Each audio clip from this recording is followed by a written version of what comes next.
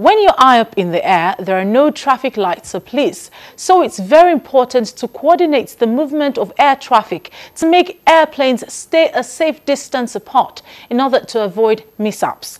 This important task is performed by the vast air traffic control system. This huge network of skilled individuals and advanced equipment ensures safe operations of airplanes in the air, both private and commercial. On the program today, how this happens and impacts on air safety is our subject of interest. This is Aviation This Week on Channels Television, and you're most welcome. I'm Victoria Idom.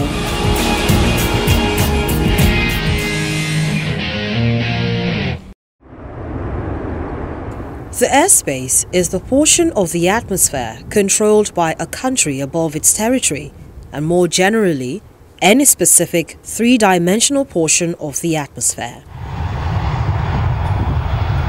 Most times, the airspace is divided into two. Controlled airspace, where air traffic control has some form of positive executive control over aircrafts flying in that airspace. Uncontrolled airspace is that in which air traffic control does not have authority, although it may act in an advisory manner. The airspace may be further subdivided into a variety of areas and zones, including those where there are either restrictions on flying activities or complete prohibition of flying activities. Managing the controlled airspace requires an air traffic control system which guarantees safety, with individuals working as traffic controllers to ensure you get to your destination safe and fast. The primary purpose of ATC worldwide is to prevent collisions, organize and expedite the flow of air traffic, and provide information and other support for pilots. In some countries, ATC plays a security or defensive role or is operated by the military. This VR is very high omnidirectional radio range, which aircraft picks to find its direction. It radiates 360 degrees, which aircraft picks to find its bearing to wherever the aircraft is going. It is very, very important because it shows you the bearing to and fro. When aircraft picks it, you turn to the VR of any station you are going to. It shows going and then coming. You know exactly where you are going and where you are coming from. The pilot calls them and tells them where they are coming from. That is shown on the scope. In addition to guiding the pilots, ATCs also keep the pilots informed about changes in the weather conditions, preparing them to effectively manage rough weather where necessary. There are many teams of air traffic controllers that help guide the plane to its destinations without any mishaps.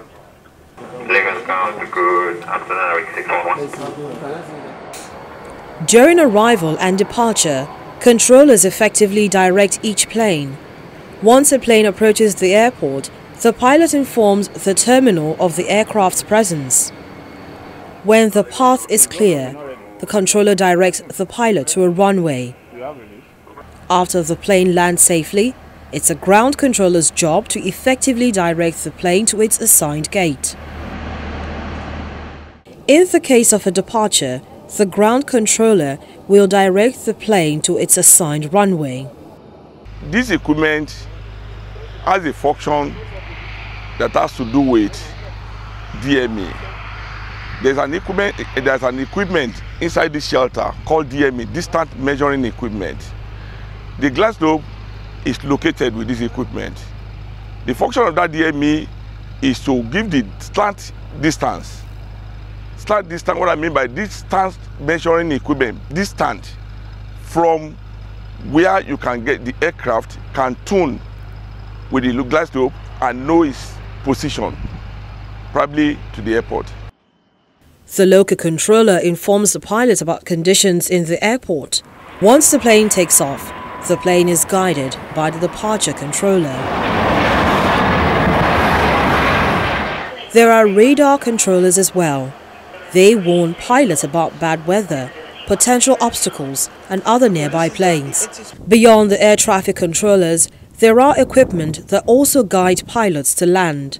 On the whole, the goal of air traffic control is to ensure that when you take to the skies at 20,000 feet or more, you return safely back to land.